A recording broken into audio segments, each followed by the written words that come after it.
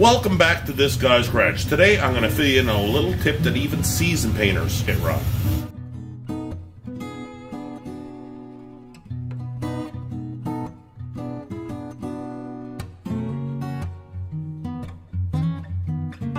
This guy's garage.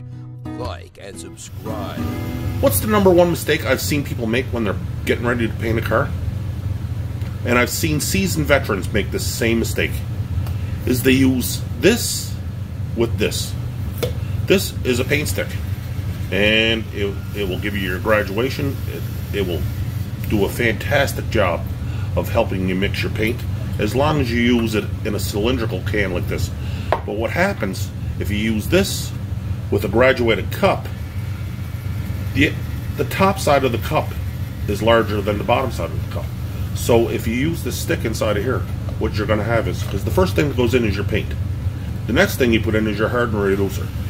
Your paint is going to be over hardened, over reduced, which will cause it to flash off. It won't give you the look that you're looking for. It will be runny. It'll cause you all kinds of problems.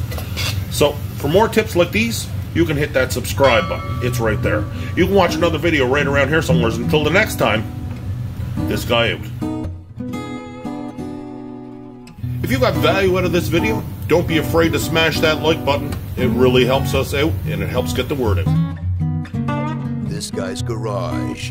Like and subscribe. Share, like, and subscribe.